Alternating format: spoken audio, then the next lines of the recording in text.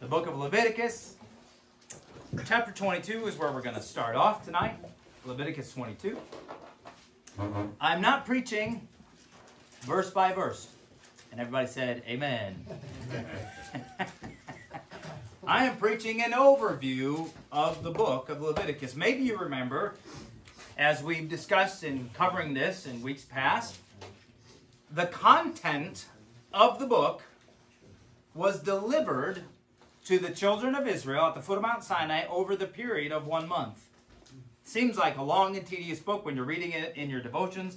It feels like 5 months, but it's not. And sometimes you can get bogged down in the details and miss the forest through the trees. Right. So we're trying to give you a picture of the forest as we go through the book of Leviticus. As I said, I wanted to avoid this book, but it is impossible to find a better time to preach the book of Leviticus than when you're finishing up the book of Exodus, because Numbers and Leviticus, or Numbers and Exodus, have this little book in between, and it's essential for the story of what's going on. All right? I'm just going to give you a few verses just to kind of whet your appetite, then we'll be seated. We're not going to read a whole lot in the chapters before us.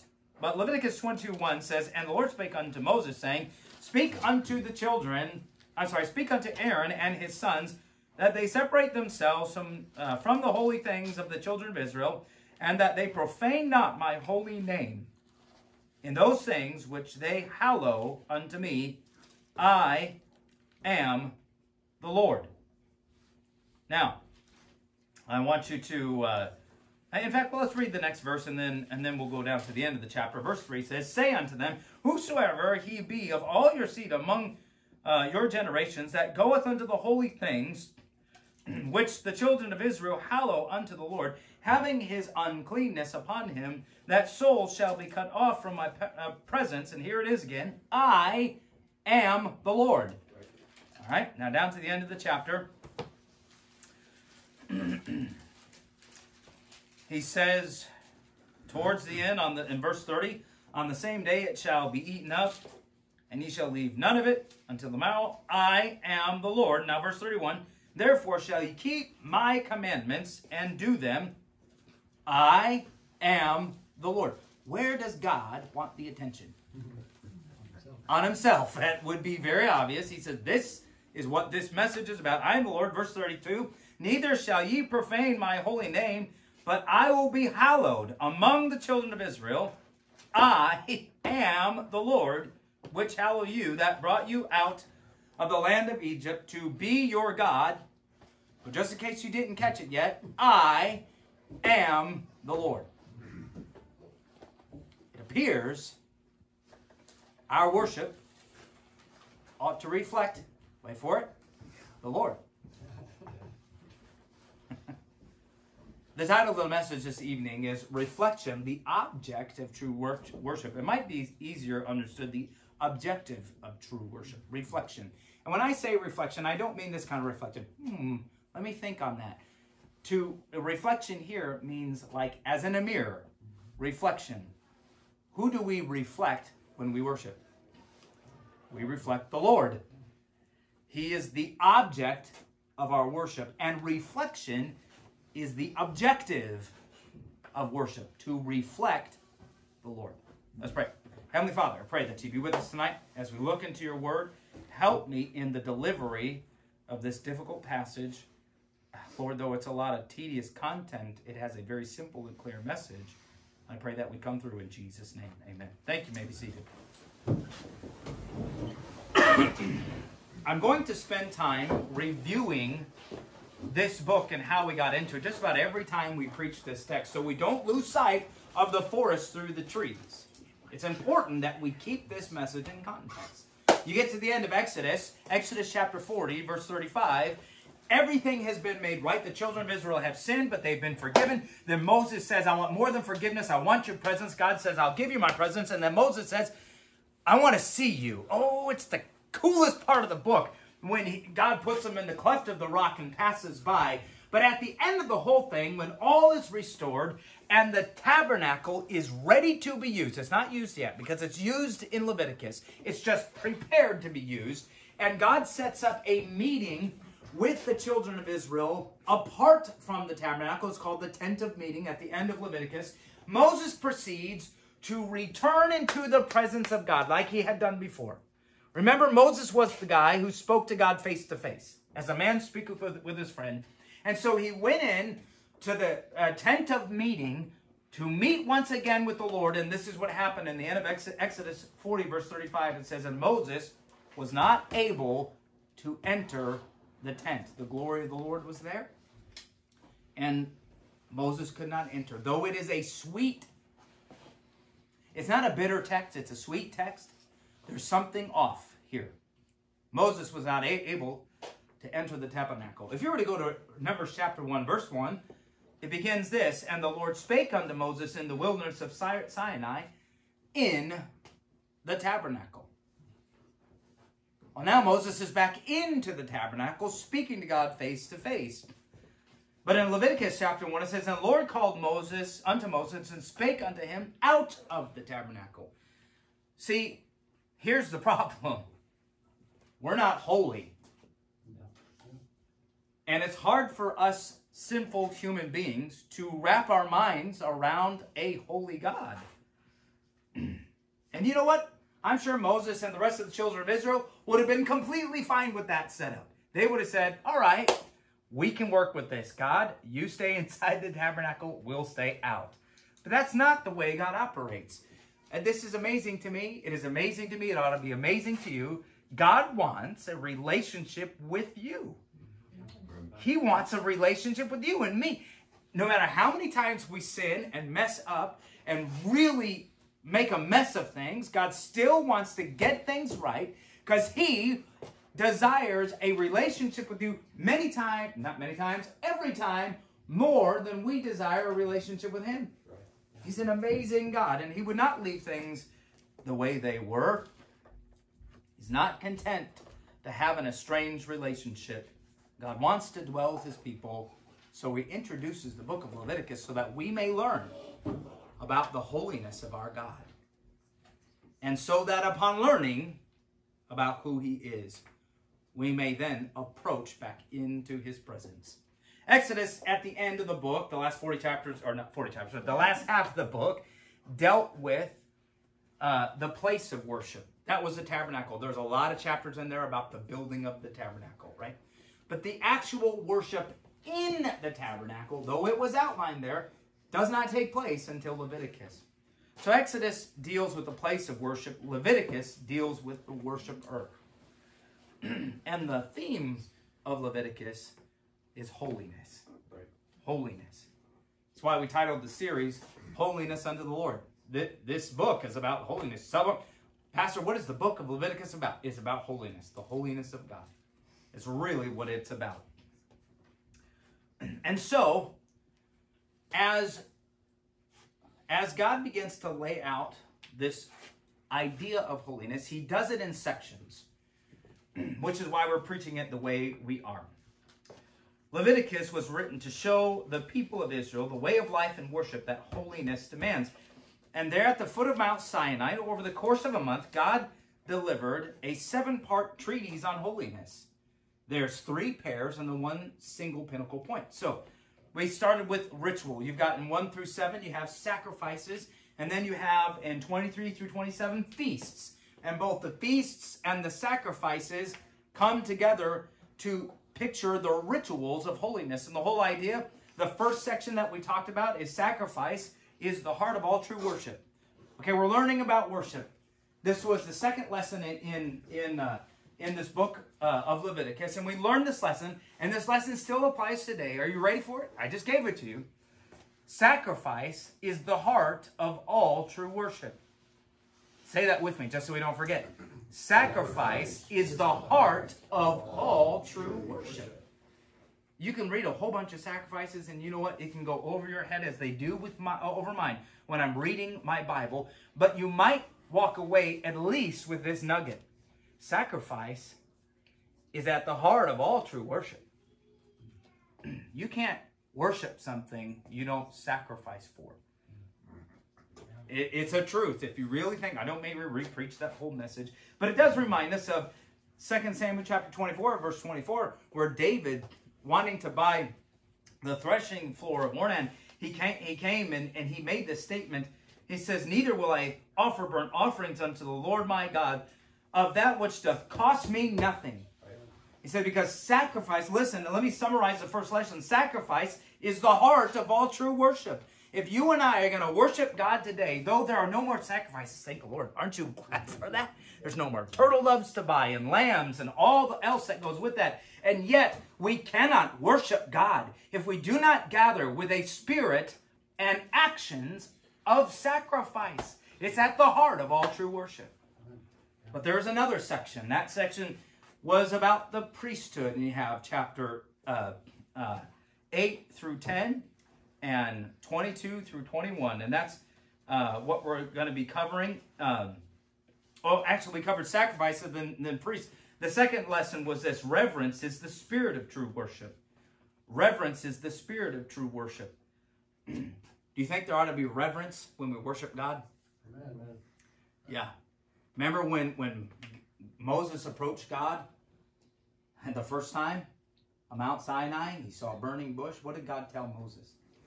Take off your shoes. Take off your shoes. The place you're on is holy ground. We lack a spirit of reverence, don't we? I mean, it's missing in our culture today.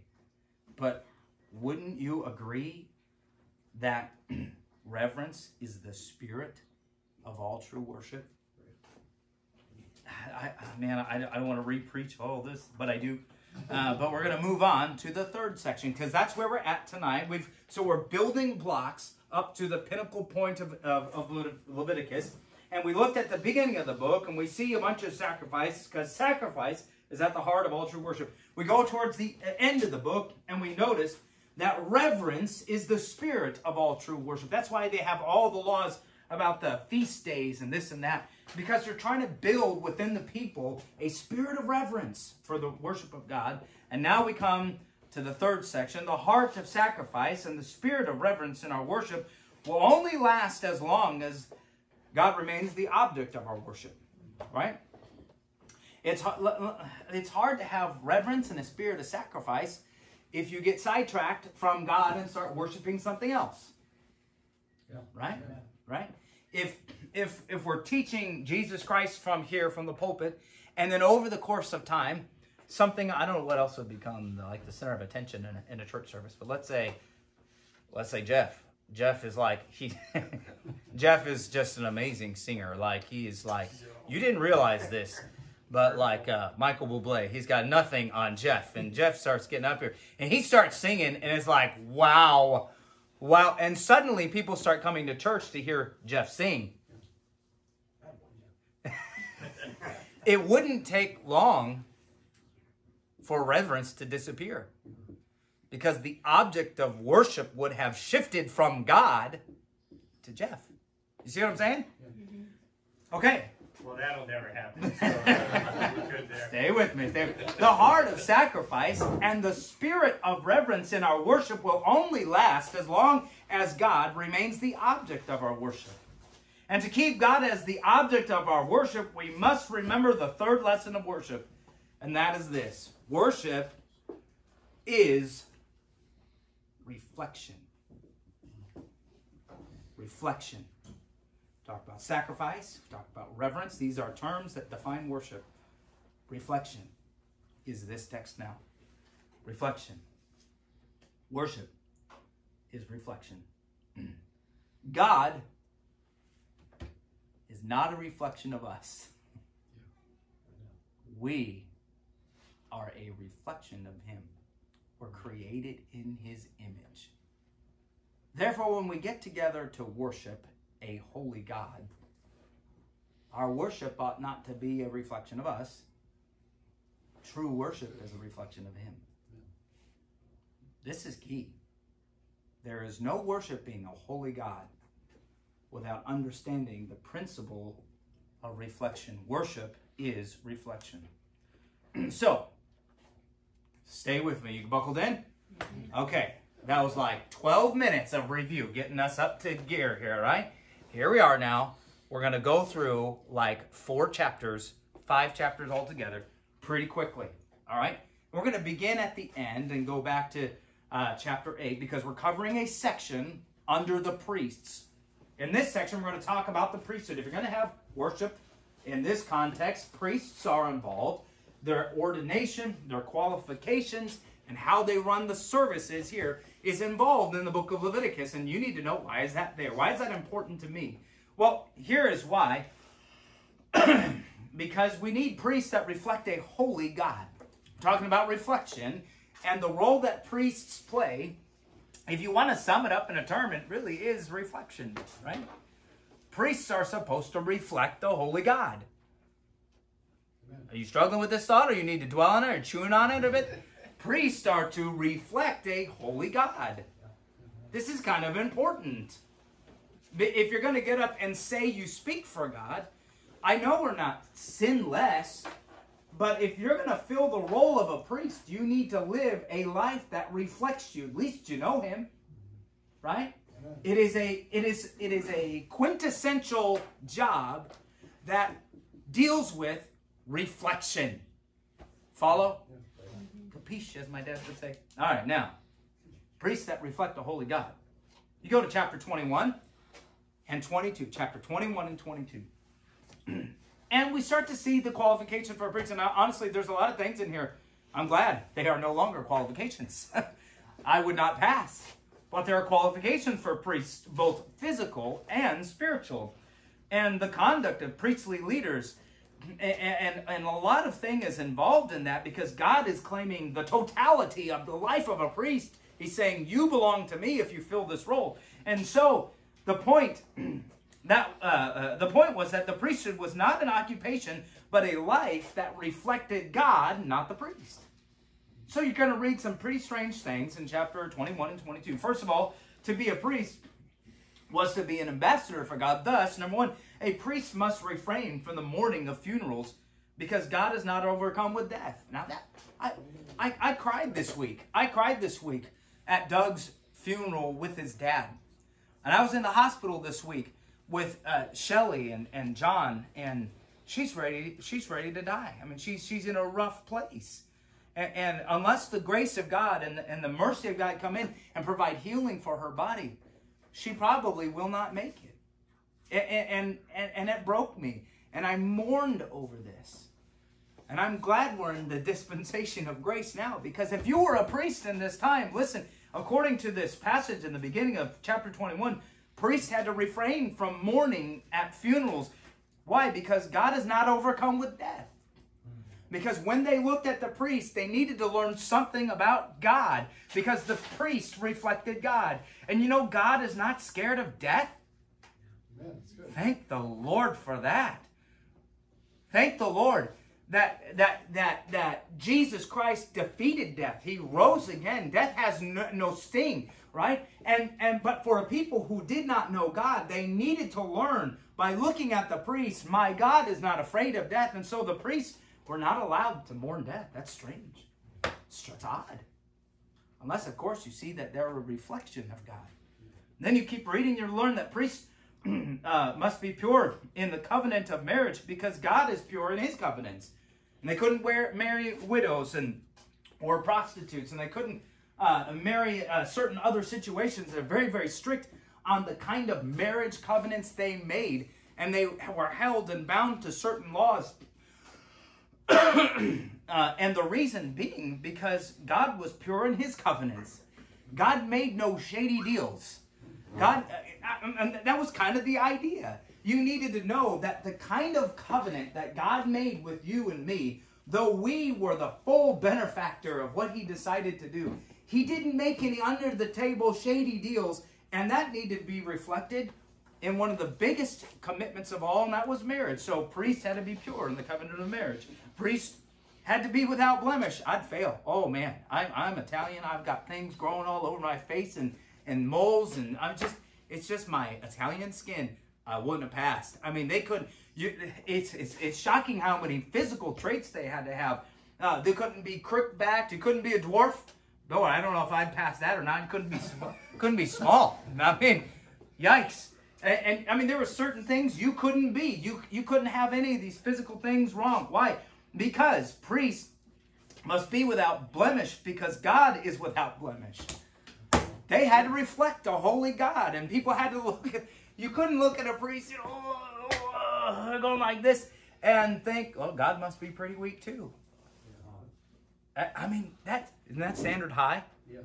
Again, this is before the cross of Jesus Christ. I'm just trying to show you that worship, regardless of where you think one rule ought to be or not be, you have to conclude that worship is about reflecting a holy God. Amen. It's not about the personality of the priest. It's not whether you like him or don't like him, or you're just beautiful to me, priest. It doesn't matter. He's a reflection of God, and there were standards for his life that required him to reflect a holy God. Priests had to reflect a holy God. Priests must live pure lives of integrity because God is pure all the time. And at the end of the chapter, it goes into that. And so you make the observation that priests, the facilitators of worship, were a reflection of God, not themselves. Those whom God has called to be spiritual leaders must reflect the holiness of the Lord in all they do and exemplify the faith in the eyes of the people they lead. Because priests are a reflection of a holy God. So you see priests in their qualifications. Then you see how sacrifices reflect the holy God. You get into chapter 22. You can read this in your own time. You go read it on your own time, so I don't have to read all the verses. You get into chapter 22, and we begin to see sacrifices. And we see that sacrifices have to represent a holy God. Which means you can't just bring any kind of sacrifice. You couldn't bring a sacrifice with blemishes. Not only could priests not have blemishes, sacrifices could not have blemishes. Well, why? Well, because it wasn't just the priest reflecting God. It was what you brought him that reflected God. Yeah. That's good. I can remember, men, I'm going to give you some instruction on things not to do. Are you ready? I can remember a couple years through my childhood where my dad, maybe a bit of a procrastinator. Maybe we should pause this so it doesn't get out. But might have been a procrastinator on things like birthdays and Christmas. And there were some times my dad might have, forgot to buy my mom a Christmas present and was scrambling Christmas Eve, driving around with, me, looking for a place to shop for mom. And it might have been, you can't prove this, but it might have been that we went to a 7-Eleven and bought things like a foldable hairdryer and a portable iron. Not what you want to buy. Because Christmas morning is just not the same when what you give to your spouse says, you really didn't mean a whole lot to me. Crickets. Yeah, don't do that, men. Don't do that. Okay, why? Because what we give kind of reflects the person we give to. And he says, hey, you bring an offering to God, a sacrifice, it needs to be without blemish. Well, this is what I just had spare. It has nothing to do with you. There are other things that have things to do with you, right? You can talk about your birthday, you can talk about whatever else. But when you talk about worship, it is to reflect the worship of God, and that has nothing to do with you. It has everything to do with our God. And so he says, we need even sacrifices without blemish. Why? Because it's a reflection of a holy God. Man, I don't want to get to the conclusion of the message already so soon. But I feel like today, sometimes we worship God with folding blow dryers and travel irons.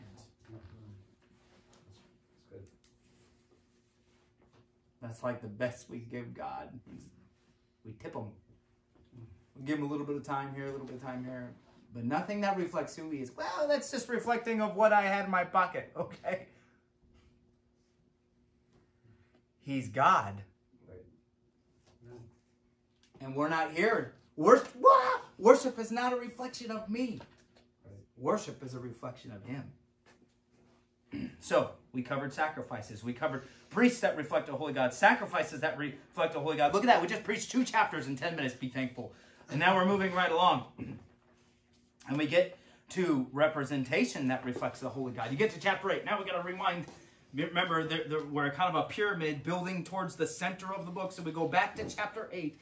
And we go back to chapter 8 and we learn that if coming to the presence of the Lord calls for sanctification, then going into his presence on behalf of others requires a special sanctity and a distinct calling. So here's the priests. They're getting ready to go before the Lord on behalf of the people, and they're going to represent God. We're about ready to have a service, and so in chapter 8, you have the ordaining of Aaron and his sons and his lineage to serve in the capacity of priests, as reflectors of God. And it's very important that the representation they give reflects the holy God.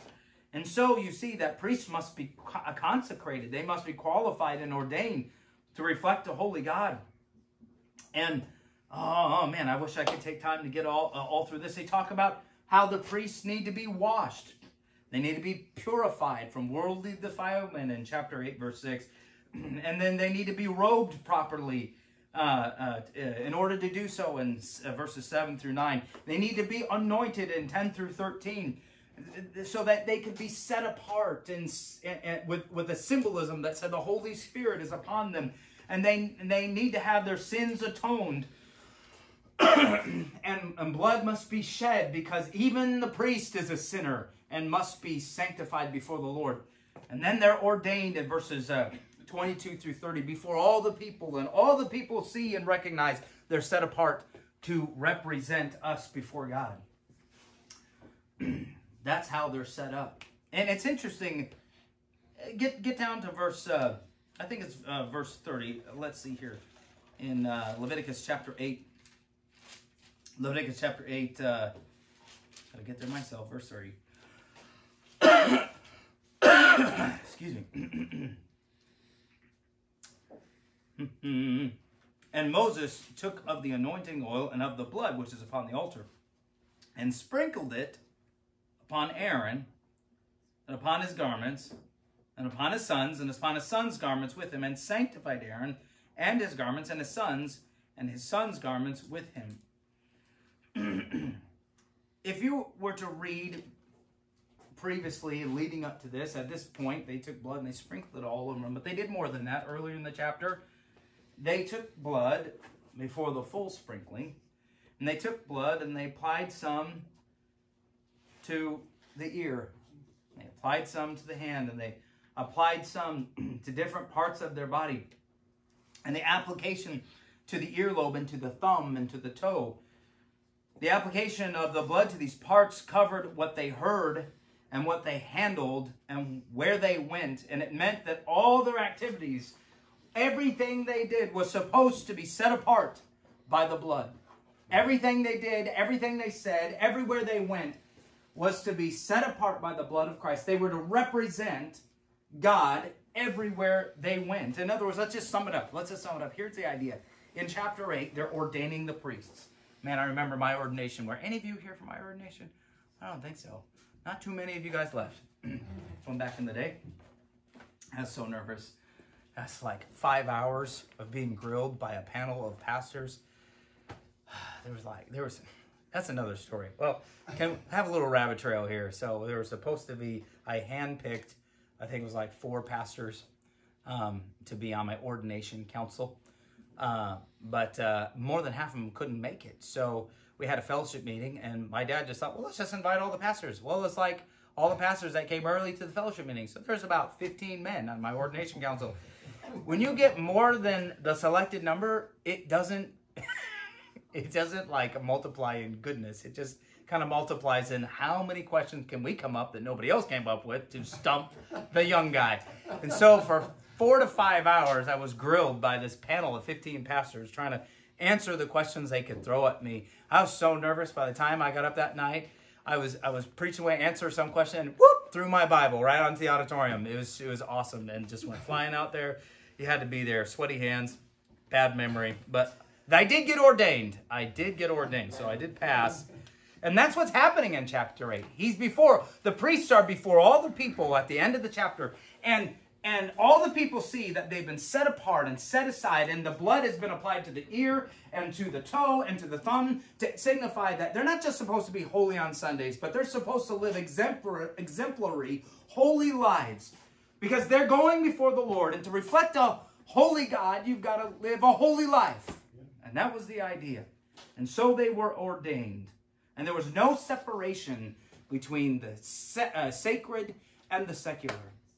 This is a problem. When we compartmentalize God, we be Christian on Sunday, but on the rest of the week, we'll watch anything we want to watch. We listen to whatever we want to listen to. We talk any way we want to talk. There's no idea of that in this book. Right. In fact, I think when you get to Peter, there's a quote from Leviticus that goes something like this: "Be ye holy, for I am holy." Right. We ought to have some integrity about the way we live for God from the inside out. Those who lead the congregation know a holy God must be fully consecrated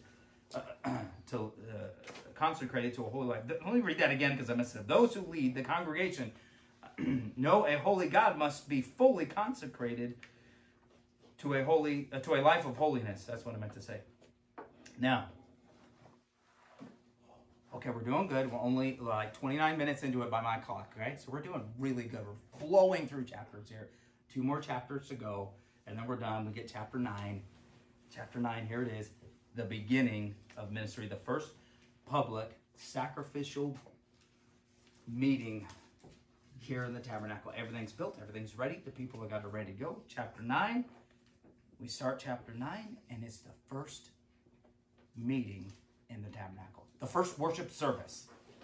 It's been talked about and planned for chapters after chapters. From Exodus, talking about the building of the tabernacle and the priest's garments and all the instruments, to now in Leviticus. Now we're having the first worship service. It's the first one. It's the first one. And man, it's an exciting time. It must have been wonderful to see the inauguration of this worship service. And it's the beginning of worship under this new Levitical system that has been put in place. And as we go through chapter 9, you see a pattern of how to approach God. God is all about patterns. And he begins with approaching him in stages to represent the pilgrimage from sin and separation through atonement and purification by the blood. And you watch what happens in chapter 9, and you actually do. You can pick out a pattern of how God wants you to approach him. You got to recognize you're a sinner in order to approach a holy God. You can't come before a holy God unless you know who you are. And so he begins with dealing with sin. And boy, as you're working through the chapter, God's people began to anticipate a meeting with God. Look at verse 6. And Moses said in chapter 9, "This is the thing which the Lord commanded that ye should do, and the glory of the Lord shall appear unto you." How about that? You worship me this way, and I'm going to appear. Whoa, what a promise that is. And so there's an anticipation. Here are the people, and they say, if we worship right, then God appears in our midst. And so they begin to worship God and reflect who he is. They're reflecting his desires. They're following his worship schedule. They're worshiping his way. I can't say this enough in enough ways. My brain is exploding trying to get this idea out. God sets the schedule for how we worship him. And he says, do it this way and I'll meet with you. And they did it that way. And you know what happens? Well, God met with them. Because you get down to the end of the chapter. Whoa! In verse 23, and it says this, "And Moses and Aaron went into the tabernacle of the congregation and came out and blessed the people. And the glory of the Lord appeared unto all the people. And there came a fire out from before the Lord and consumed the altar of the burnt offering and the fat, which when all the people saw, they shouted and fell on their faces." I wonder if they shouted for joy and said, "Yes, or they screamed in fear and fell on their faces. Either way, God kept his promise. They worshiped him the way he laid out. They took the service and they reflected God, and God showed up. That's the way it ought to be. I'll never forget that first Sunday that we met at Woodin Valley Baptist Church in the new building after building it. The carpet wasn't even laid. The trim wasn't even on. They had just painted, and we just snuck in to have church in the new building, and we began to sing and to worship God. And I'm telling you what, it felt just like that. As we began, it felt like the presence of the Lord came into that service and met with us, because we were pursuing the worship of a holy God, and it was the inauguration of our first service in that building. I'll never forget that day as a teenager. But you don't have to wait for new buildings. You could even be in the basement of a church building, I suppose, and meet with a holy God if you approach him with this thought: I'm here to reflect him. It's not about me. I may need stuff. How many need stuff? No, I'm here. I need church. I need God. I need you. I need fellowship. No doubt about it. I come loaded with needs. But I'm not here for me. I'm here to worship a holy God. And he says, when you approach me the way I desire, I will meet with you. And he did. Oh, man, we could spend some time on that. It was awesome. They shouted for joy. And by the way, you can always tell when people have met with God, because they fell on their faces. It bothers me. I don't want to offend the Holy Spirit, and I don't want to get on a rabbit trail, but it seems awfully odd. Can't talk. It seems awfully odd to me how some people express being in the presence of God when it turns into a party. You know what I'm saying? Where suddenly the atmosphere and the vibe is all about how I feel, when every time the people of God ever came into the presence of God, by the way, not just in the Old Testament, but all the way into the future Revelation, when we're all in heaven, there's one thing we do in the presence of God. We fall on our faces and we worship him. It's one of the quintessential signs of being in his presence. That humility of spirit that recognizes who I am compared to who he is. It is the Isaiah 6 experience where you say, woe is me, for I am undone. I am a man of unclean lips, and I dwell in the midst of a people of unclean lips. For my eyes have seen the King, the Lord of hosts. It's always the same. When we come into the presence of God, we are overcome with the reality of who we are in his presence and filled with humility in being in that moment. They bowed on their faces. Wouldn't it be good just to end right now? I guess it'd be shorter. Well, it's a little bit longer. And it'd be good to end right here. And we would have concluded this point of reflection. Because worship is not just sacrifice, as we covered in lesson 1. Worship is not just reverence.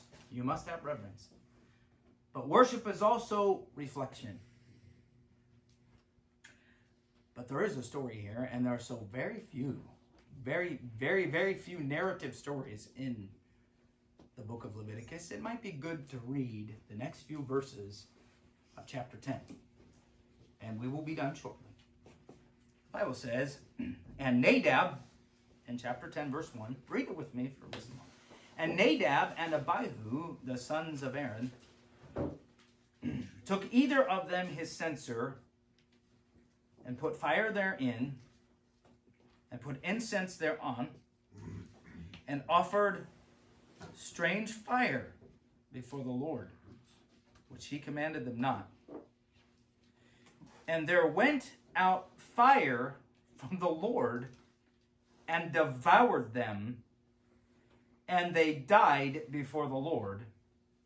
And Moses said unto Aaron, this is it that the Lord spake, saying, I will be sanctified in them that come nigh me. And before all the people, I will be glorified. And Aaron the dad, Aaron held his peace. Whoa. What is strange fire? Oh, I don't know, because it doesn't say. But the context, strange, doesn't mean like, ooh, that's strange. It means strange as in different than what was prescribed. Well, why did they do that? You know why? They chose a style of worship that reflected themselves. I want you to think about this. Walk through this with me, just for a moment. Why did they alter the procedures of worship? What was their motivation? Nadab and Abihu. They altered the procedures of worship. We can all agree to that. Clear. They offered strange fire. They offered something different than what was prescribed. Why? Easier? Maybe it was easier. Or blending other cultural worships. Yeah. You guys are thinking. Your wheels are spinning because it's a really good question. Why? Why? What was it? Was it ignorance? I doubt it was ignorance. Because God just spent a month giving instructions on how to do it, and he just finished teaching them how to do it, and they just had a worship service, and the holy God came down among them right before this service. Okay, so I doubt they can claim ignorance. It's not like, oh, I wasn't clear on what the instructions were. I mean, come on now. It takes us, months getting through the book of Leviticus in our Bible reading. It wasn't like this was a passing comment. God was very clear on how to do it. That wasn't ignorance. And that's not why they changed the procedures. Convenience? Was it a matter of difficulty? Well, you got to think about that. I think it might have actually been harder to come up with something different than what was already provided. I mean, it was already there. All the tools, all the instruments, all the procedure was in order. It's right there. The shortest distance between 2 points is a straight line, right? And this procedure's like a straight line. God says, do it this way. So they said, we're going to do it this way. Well, I doubt you can claim convenience. And it wasn't difficulty because don't make me take the time to express how God made it plain, but God made sure all the people supplied everything they needed to perform worship. In fact, to the point where, remember Moses, like, stop bringing me stuff. We've got enough. It wasn't difficulty. It wasn't like, well, what do? We can't worship God the way he prescribed because they ran out of the stuff at the store. So we're going to do it a different way. No, it wasn't. Do you know why? It was worship to reflect themselves. Do you know why they chose something different? Because they wanted something to reflect the way I worship. God says do it this way. I can't claim ignorance. I know he said to do it. And it's not because it's more convenient, but it's kind of like, say the first act of worship recorded by two brothers in Genesis, Cain and Abel. And God says, bring me a sacrifice, an animal sacrifice. Abel did. That reflected what God wanted. Well, what did Cain bring? He brought fruit of his garden because it reflected how good of a gardener he was. He said, look at what I've done. It's pretty awesome. And God rejected it then too. Right. But Nadab and Abihu said, no, look, here's what I want. We can orchestrate a worship service that will reflect our style. And you can't really blame them because there are a lot of priests.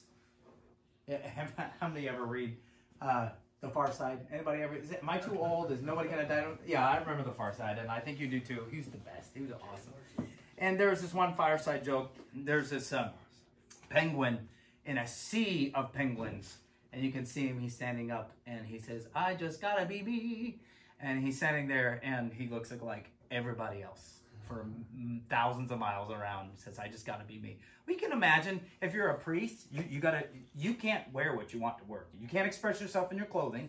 That's prescribed, right? You have a very strict schedule and regiment. You're going to follow certain things. How do you exactly differentiate yourself in the service of the Lord in this way? Well, they thought, what if we use strange fire?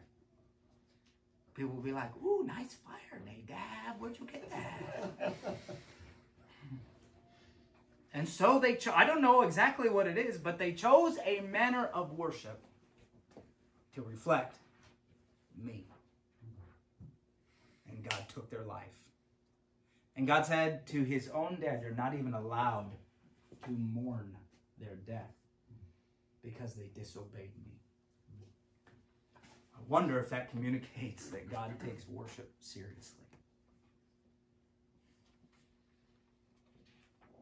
You know, this is the book of Leviticus. The message is done. We're at the conclusion now. And we look at this and think, man, why are we in the book of Leviticus? Oh, I can't wait till we get through the series. No, look, me too. I've been thinking that way too. Can I say that's wrong? Would it be fair to say that many, if not most, well-meaning Christians today treat worship as a way of expressing and reflecting themselves to God? I think most Christians do today. That worship and praise and worship are different, understand. But I'd say many, if not most, Christians feel that worship is a way to express myself to God. I'm not saying they have wicked intentions. I'm not saying that Christians are, wicked. No, I'm not saying that. I'm saying maybe out of just complete ignorance, we have this idea that we need to craft a worship service that reflects the way we want to worship God. Would you agree with me, again, that many, if not most, well-meaning Christians today treat worship as a way of expressing and reflecting themselves to God? I think I would. Would it be fair to say that most Christians do not recognize that you cannot worship a holy God unless you reflect Him? I'd say most Christians don't recognize that. The absurdity of worshiping God to reflect me misses us because we have accepted the cultural mandate that culture gets to dictate how we reflect Him. If we went to a birthday party, if it was my wife's birthday and I'm going to celebrate my wife's birthday, and I said, babe, I really love you. I want to celebrate your birthday. We're going to have peas for dinner. Peas. I haven't had peas cooked by my wife maybe once or twice in 18 years of marriage because she doesn't like peas. But I love them. Does anybody else love peas? Some of you hate them. Smushed with some butter on them. Oh, I love peas. But for me to do that for her doesn't really reflect her. Or how would you think if at Doug's dad's funeral last week, if Doug got up and his turn to speak about his dad, talked about himself? That would be odd at a funeral to remember the life of someone else and you make yourself the center of attention.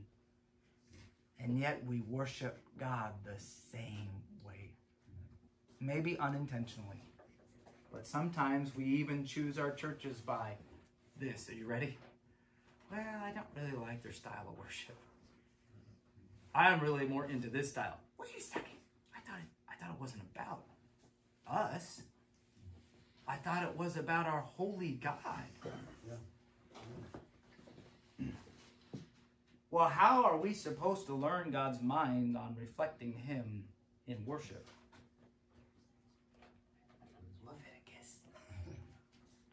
Believe it or not, you and I need the book of Leviticus. As thick as it is, we need it. Let me end with this thought. You know David. I love David. I love his writing. You do too. David said in Psalm 118, "Open thou mine eyes, that I may behold wondrous things out of thy law." He said this. He said in verse 97 of Psalm 119, "Oh, how I love thy law. It is my meditation all the day." He said in 165, verse 165, "Great peace have they which love thy law. Nothing shall offend them." Now think about how amazing that statement is. When we say we love the law of God, we're referring to the Bible as we know it today, right? When I read what David said, "Oh, I love thy law," you and I say, "I do too, David." I say the same. "Oh, I love thy law. I meditated all day long," or however he said that, right? "Great peace have they which love thy law. Nothing shall offend them." I think the same thing, David. And you know what I think of when I think of the law? I think of pretty much what David wrote. Or the New Testament. But think about what David had when he wrote those words. There was no New Testament. There are no minor or major prophets. He was the author of most of the Psalms and some of the Proverbs. He wasn't writing about Psalms and Proverbs. Yeah, but what about those books that came after the first 5 books of the law, the Torah? Well, those are like the kings. And guess who was the most prominent king in the book of Kings? It was David. So those books were being written when David had these thoughts. David wasn't reading from the Kings. You know what that leaves? When he says, "Oh, how I love thy law," he's talking about Leviticus and Deuteronomy. He loved the Pentateuch. He loved this book. And some of us come to church and think, "I don't even want to come Sunday night because pastor's..." You're here, so clearly it's not you, right? "I don't even want to come Sunday night because pastor's teaching on Leviticus. I get through Leviticus." Wait a second. David says, "Oh, how I love thy law." Right. Thy law. What was it? Listen, what was it about the law that made David think that way? Why did he say that he loved Levitical law? What did he love about it? What were the wondrous things in God's law? And how does God's law bring great peace? Well, it was what the law taught him about his holy God. Like what? Things like, if I'm going to worship him, I need to reflect him. Do you know why it's important to know God this way? Because it would be hell on earth to try to worship a God you didn't know. I was in Haiti, lived there for 2.5 months after I got back. An earthquake took place in Haiti, a major earthquake. You might have remembered that years ago. And I remember watching some interviews on CNN, I think it was. They sent some reporters over, and they were interviewing some of the local religious leaders in Haiti. And they have a very weird, it is a blend of Catholicism and Voodooism, and they have blended into a hybrid kind of religion. And this earthquake had devastated everything. And one of the reporters came and asked one of their priests, "Have you called upon your God for help?" And he said, "No, we would never call upon our God during a time of such vulnerability, because we don't know what he might do to us." Do you know why we need the law? We need the law so we can know how God thinks. We can know how he wants to be worshipped. We can know what he expects from us. And David says, knowing that gives me peace. I don't have to guess at who he is or what he expects in my life. I can know him. I can know that I know him because he wrote it down for us, friend, with every head bowed and every eye closed. You need the law. So do I. And we need to know this truth tonight from this text, that worship is a reflection of our holy God. It's not a reflection of us. So maybe the application tonight then is, how well does your life reflect God? Heavenly Father,